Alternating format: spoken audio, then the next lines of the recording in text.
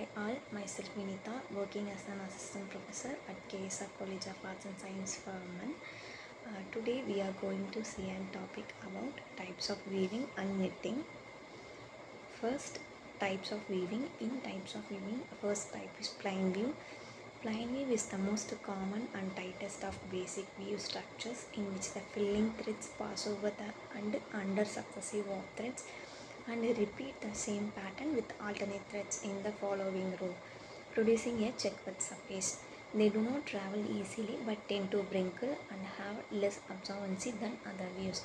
The plain weave is variously known as calico or tabby weave. It is the simplest of all weaves, having a repeat size of 2. And the next one is satin weave. Satin weave is a weave where 4 or more shafts with warp folds is interrupted diagonal. Interlacings are never adjacent to one another. Satin repeat over at least 5 ends and 5 peaks, but the warp ends interlace only once per repeat. Properties of satin weave. Right and wrong sides look quite different. Very low abrasion resistant, and it has interrupted diagonal describable with magnifying glass. It is more expensive and excellent luster, less durable. Satin weave. A weave in which warp threads interlace with filling threads to produce a smooth faced fabric. A satin fabric tends to have a high luster due to high number of floats on the fabric. Satin weaves produce a smooth, even and glossy fabric surface. This is due to the interlacing points being covered up by the flutes of the neighboring threads. And the next one is honeycomb weave. This name is given to this weave due to its honey bee wave-like structure. It makes ridges and hollow structures which finally give a cell-like appearance. In this weave, both warp and web threads move freely on both sides, which couped with rough structure. Name of weave used in toweling and occasionally for cotton or wool suiting. The fabric made by this weave has longer float all over the fabric. Due to this reason, it is rarely absorbent or moisture. And the next weave is huckback weave. This weave is largely used for cotton towel and linen cloth.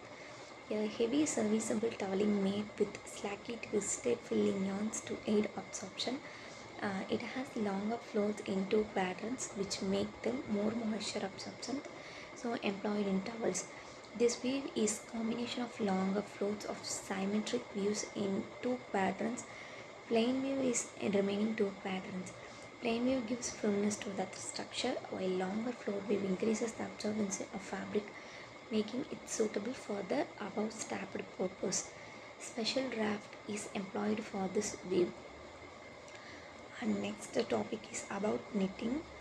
The knitting second most important fabric construction method after weaving is knitting. Knitting is the process of making loops and throwing the yarns through loops to form a fabric. In the earlier days, knitting was considered as a unique technique of making fabric using wool fibers. The oldest knitted products are socks found in Egyptian tombs. Knitting is done usually using long sticks like needles. The first knitting machine was invented in 1589 by Reverend William Lee. It slowly developed, and today the market is filled with complex knitting machines to produce a huge range of knitted fabrics. Classification of knitting. Knitting is divided into 2 main groups as warp and weft knitting. Warp knitted fabrics are produced by a series of yarn forming loops in the lengthwise direction of the fabric. Weft knitted fabric is produced when one continuous warp yarns the loop in the crosswise directions. The most common types of warp knit fabrics are tricot knit, rascal, myline, and simplest knit. The different kinds of weft knits are plain, pulp, and rib. Both weft and warp knitting can be incorporated in the jacquard mechanism to produce fancy knitted fabrics.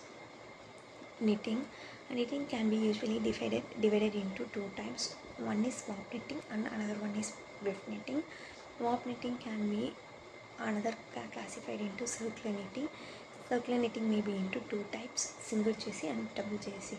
And the weft knitting can be classified into flat knitting. Knitted fabric making process.